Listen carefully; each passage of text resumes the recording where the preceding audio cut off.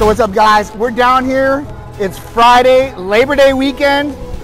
We're out at beautiful Clearwater Beach here at the Hyatt Hotel down on the Strip in Clearwater, right on the beach.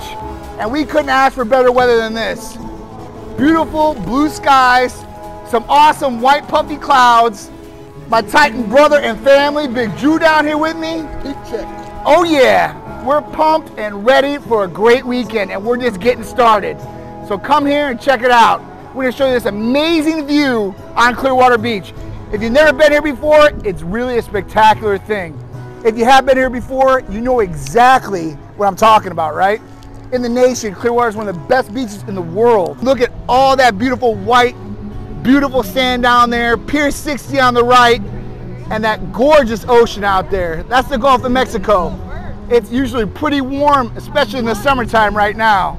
So we're probably gonna go down there and check it out, enjoy that beach life, salt life, and that's what Florida's all about. So if you live in Florida, take advantage of it. If you're not from Florida, you really need to come down vacation, check out Titan Medical Center's headquarters in Tampa, and then shoot over to Clearwater Beach for an amazing view, an amazing time, for amazing memories that you're gonna have.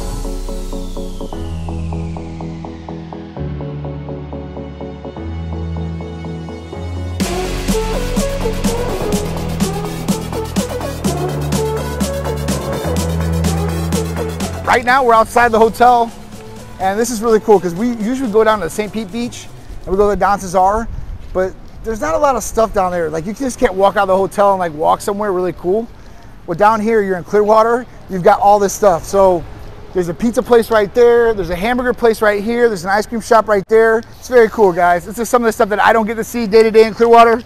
I actually was talking to my son on the way down here. I'm like, because he's 12.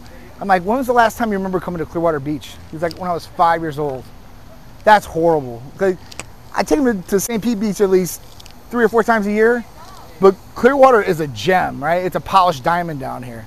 It's just a pain in the butt sometimes to drive down here, but it's just as far, so I don't know why we don't come down here. There's a lot of stuff to do out here, so it's really cool to check out new locations like this. Being active, I can't stress it enough, and being active if you have family or loved ones, even if you're by yourself. Let's say you have no family, you have no loved ones. Come out, enjoy this, like live life, because life is only given to you one time. You have one chance to live. So if you don't take advantage of all the things that you want to do, you're going to die with regrets. And you never know when you're going to go, because that day is never promised or told until it happens. And at that point, it's too late. So that's just some advice from me to you guys. You know, that's why I try to live the best possible way. Obviously, I plan for the future, but I got to live in the moment too sometimes. So this is just one of those moments. You guys want to go in the ocean? The ocean. So since we're on the beach and we're talking about the ocean, let's talk about some of the health benefits. We know it's good for the skin. We know it's good to, if you got cuts on you and stuff like that, for cleaning them to a certain extent.